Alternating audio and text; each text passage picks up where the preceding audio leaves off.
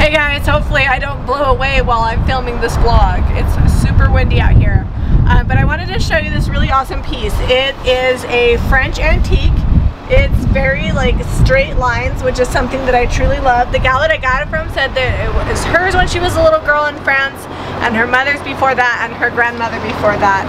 So it's a really cool, unique piece. On this one side, it has adjustable shelves, and it's got like these little bars, and you can move them out, and then you can move these shelves up and down, which is kind of fun because a lot of times in older pieces the shelves are not adjustable. So I love that.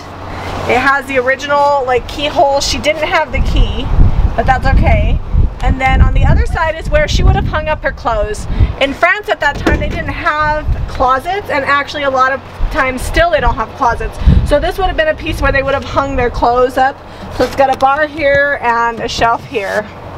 And then to finish it all off, it has this one little door down on the bottom. I'm not sure if this is like an original handle or not, but the patina is amazing, so I will just be taking this off and cleaning it up a little bit, not too much because I don't want to take away the patina, and putting it back on. And then if you look down at the bottom, it's got like these feet added to it. I don't feel like they're original, but I'm going to leave them on while I'm painting and sealing it so I don't get any gross stuff from the ground. And then when I'm done, I'll just take them off and it'll be all finished. Don't forget, we got to take off this veneer that's peeling on the top. Oh yeah, I don't know what the heck happened here, but we're going to take... Super bright, hang on. Come on, camera guy. Alright. So we're going to take a putty knife and scrape this all off, sand it smooth, maybe fill the cracks. I have no idea what color I'm going to paint this, so I'm going to prime it to see if I have any bleed through, shellac the bleed through, then I'll decide what color to paint it. We also, the original locks there are what kept this door closed, so you would have locked it when you wanted it to stay closed, and it just kind of flings open right now. So we're going to put some little latches on the inside, probably up here in the top corner. That way they'll be out of the way, and you can, and it'll keep that door closed. Pretty sure the official term is clicky-do. That's what I always tell Zeb, is I need clicky-doos. We buy them at Home Depot, but your local hardware store should carry them, or you could go on Amazon if you had an antique and you needed to add closure for it.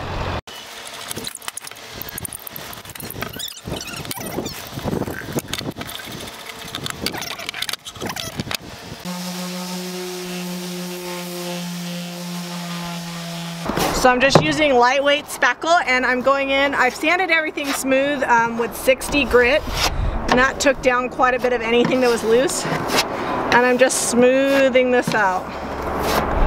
And then I'm gonna let it dry, and hopefully when I sand it, it won't look too wonky. If it does, we may have to put a new board on top. We're going to be painting this armoire with Fairy Chalk Mother. The color is blue-green. You can buy it on my website, JamiRayVintage.com. It's a really pretty like color for fall. It's a little blue, a little green, a little dusty grayish color in there. I paint a lot of white, so I thought, let's mix it up, so hopefully somebody else will love it as much as I do. I'm also going to paint, I said we were going to take those feet off, but we're kind of wondering if they might be original because they're attached really well, and Zeb told me there's a lot of flooding in France, so sometimes they like to like elevate their furniture. So we're going to paint them, and then we'll evaluate when we're done whether or not we're going to take the feet off.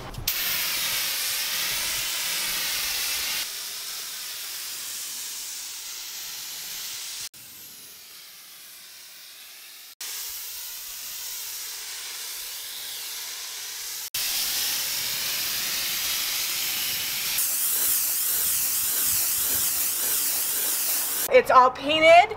We're gonna use our rotary. It's an orbital sander. Zeb gets mad at me all the time. We're gonna use our orbital sander. You never get mad. You're just like, it's not a rotary. I don't know. It rotates. The rotary. It's an orbital sander. We've got 220, which I always like to start at 220 when I'm distressing, and then if that doesn't take off enough. Can't even talk. If that doesn't take off enough, then I go down to 120 and then so on. But usually 220 does a good job, and it's great for the flat surfaces to kind of take it off without looking like a cheetah, which is never what you want.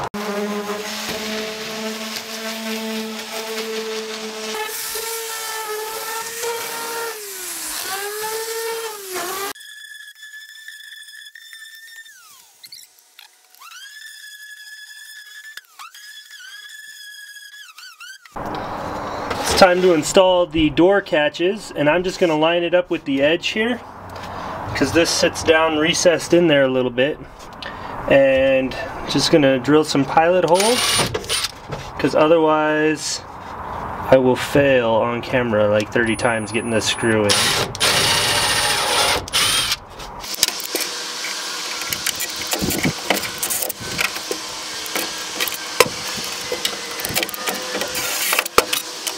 Now the tricky part, guessing the right place to put this, that's why I put it all the way up against the edge, because usually if you place it right here on the bottom of this lip in the dresser or the cabinet, whatever you're doing it on, cupboard door.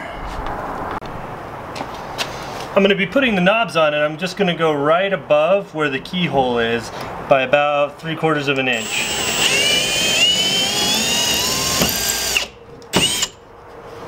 Oh, the lock is right there. I may have to take that mechanism off. Otherwise, this isn't gonna fit or look good.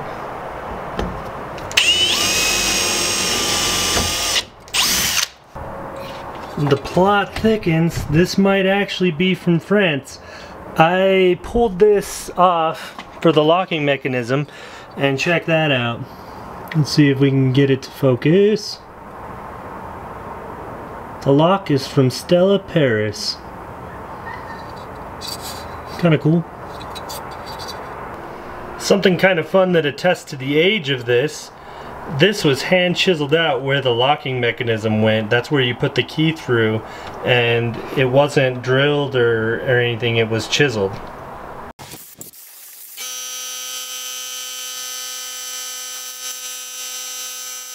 I wanted to add some texture to this piece, and so I'm using, oops, I think I have some on my nose. Do I have some on my nose? Okay. I'm using Smeary Wax. If you don't know what Smeary Wax is, it's made by Fairy Chalk Mother. You can add any of our paint to it and tint it to be any color that you want. I'm not going to go into too much detail about how to make it because we've got some videos on it, but if you just put it on your piece, you can do this before or after it's sealed, and then wipe it off. You can see it just goes down in the cracks and it chemically bonds to it, and then when you're all done, once you wipe off all the excess, then you just put on one more coat of sealer and buff and you're good to go. It just adds a little bit of softness to it, kind of ages it, and I think it'll transition the paint to the white knobs a little better, just to have a little bit of this white Smeary Wax on here. So I'm going to go ahead and do this to the whole thing.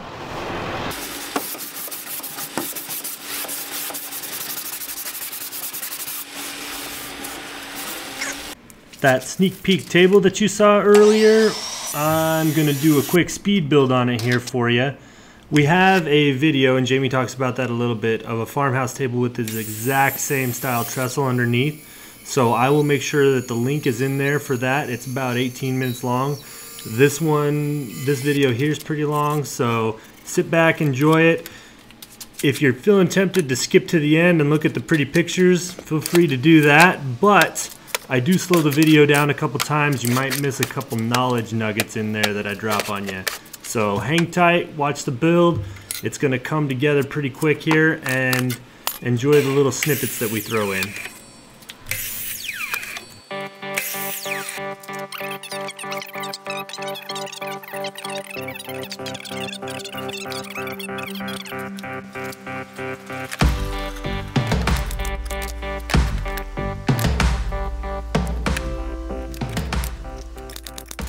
Okay, so as far as Harbor Freight goes, because we get a lot of questions about that, this is their central pneumatic stapler and brad nailer. I'm using a 1¼ 18 gauge brad nail right now, and they work great. We use them for upholstery, for nailing projects together, and they hold up really well.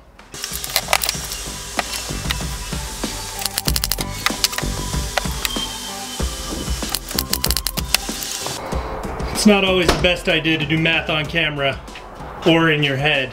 I estimated I needed 24 of these and whipped them out, and I only need 12. So these are the two sides for the supports, and we're gonna go ahead and use these ones and save those for later.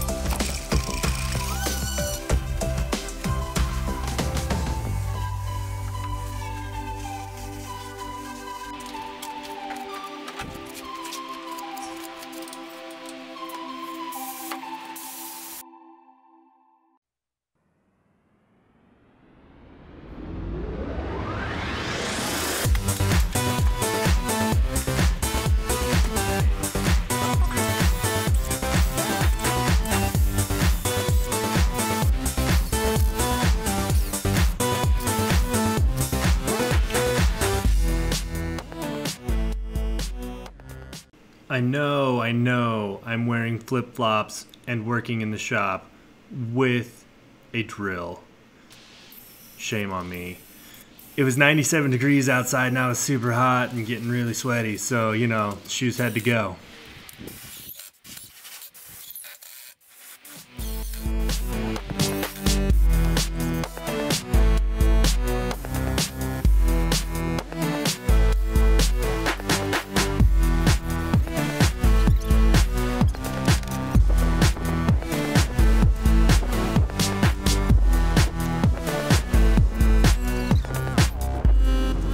Smile, you're on.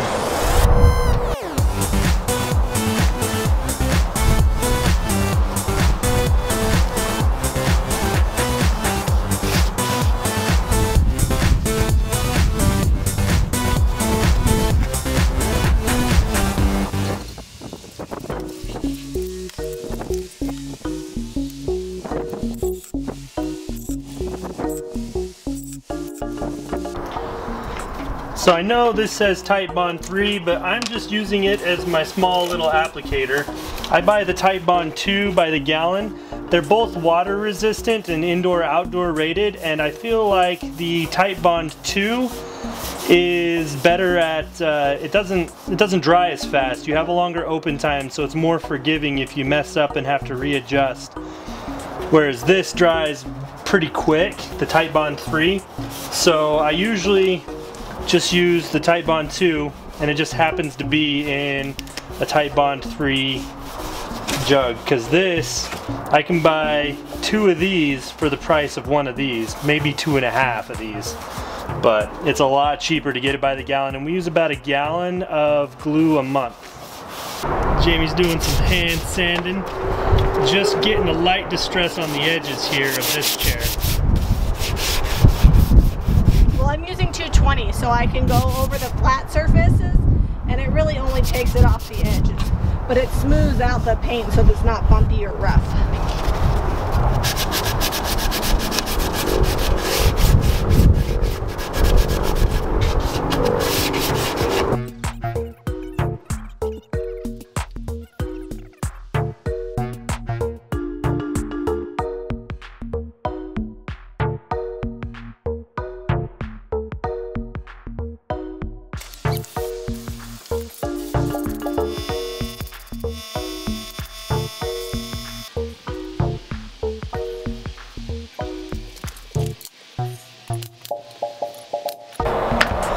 The best part about salvaged wood is it comes complete with old rusty nails.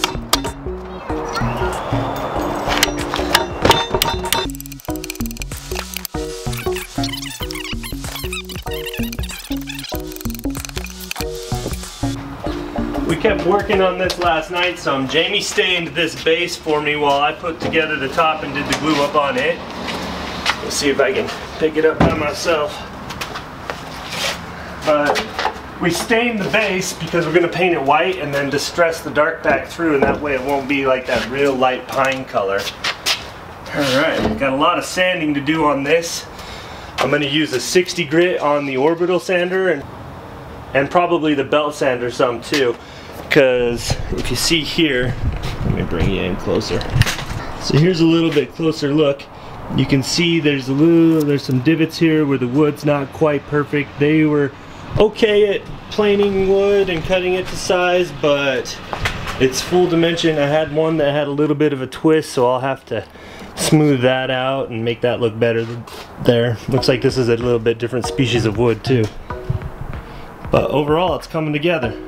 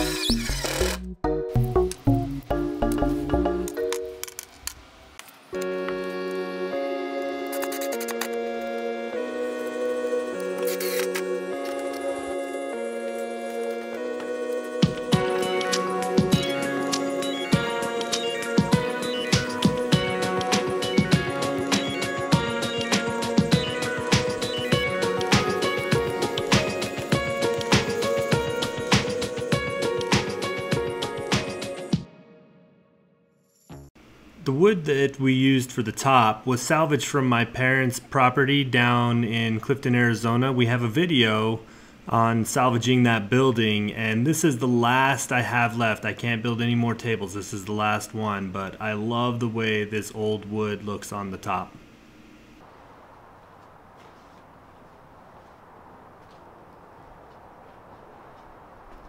Okay, now you finish this vlog. Say something, Zeb.